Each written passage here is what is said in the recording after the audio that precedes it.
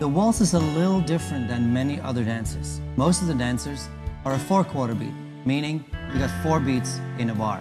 1, 2, 3, 4. In waltz, it's slightly different. There's only 3. So really, in theory, waltz should be easier because you only have to count till 3. So, how are we going to count this?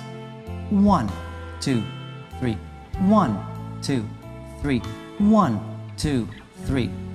The routine that we're about to teach you is more or less all 1, 2, 3.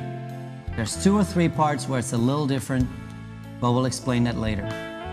Before we're going to go into the steps, I'm going to actually explain a little bit more about that hold. You've already learned that in Foxtrot, but I want to show you a little bit more of the formal ballroom dance hold.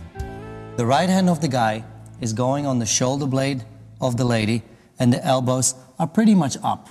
The lady will have her left hand a little bit on the shoulder and just rest lightly. Don't do it too heavy because the guys are not the carriers. The left hand from the guy is holding the right hand of the lady, and again, the elbows are pretty much up. Now, as you can see, there's quite a lot of space between Irina and myself, but that cannot happen while you dance. You need to make sure you're closed. This is a little bit more of an official ballroom dance hold.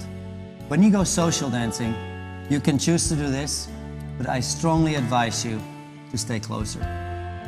Who cares? You're not being judged. We don't have Bruno, Len, or Carrie-Anne.